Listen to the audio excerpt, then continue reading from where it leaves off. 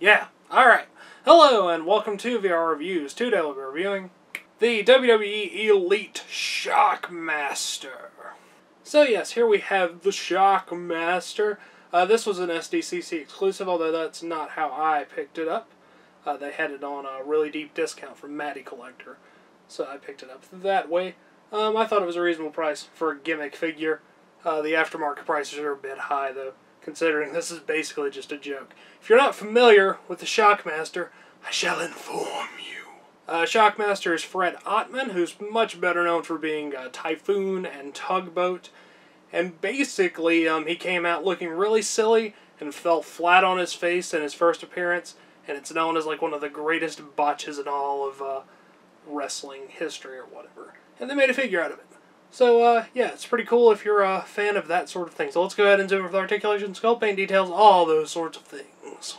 Alright, starting off with a quick size comparison. Of course, here we have Shockmaster. Here's our standard Marvel Legends 6-inch Cosmic Armor Iron Man and 3 3/4-inch Marvel Universe Wolverine.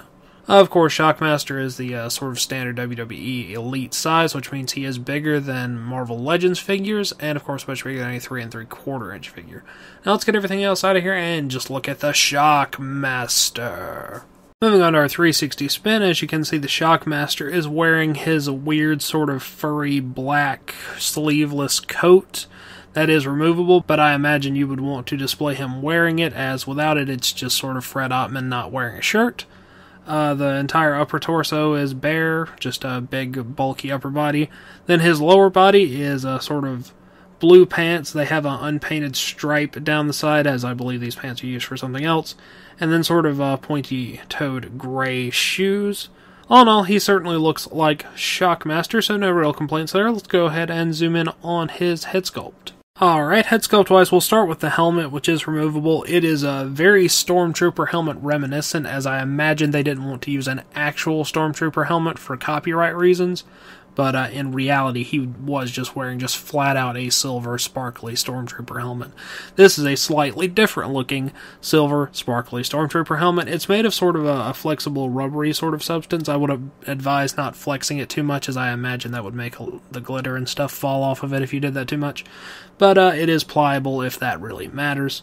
And then you get your Fred Ottman head sculpt underneath that.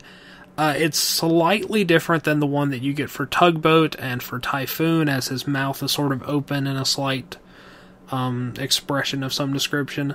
All in all, the head sculpt is fine, with the exception of the fact that whenever Fred Ottman was Shockmaster, he actually just had a mustache.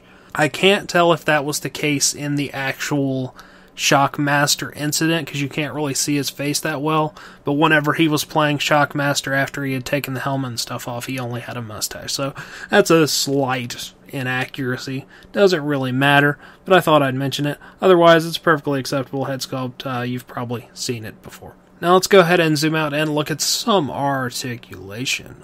Articulation-wise, you get pretty standard WWE Elite articulation.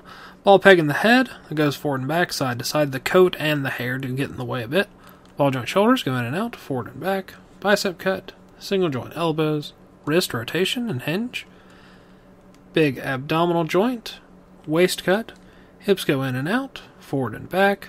Upper thigh cut, double jointed knees. And then you get a little ball peg in the ankle, so that pivots and rotates and stuff. So you should be able to get him into a pretty standard amount of poses for WWE Elite figures.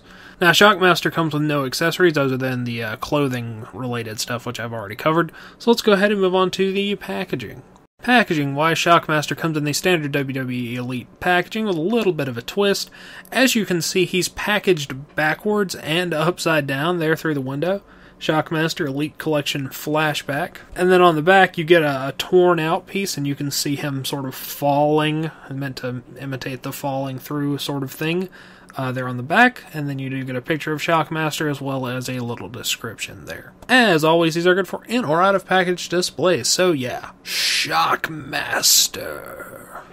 Alright, that wraps it up for Shockmaster. So until next time, goodbye. Thanks for watching one of my videos. If you enjoyed it, feel free to like the video or subscribe if you would like to see my future content.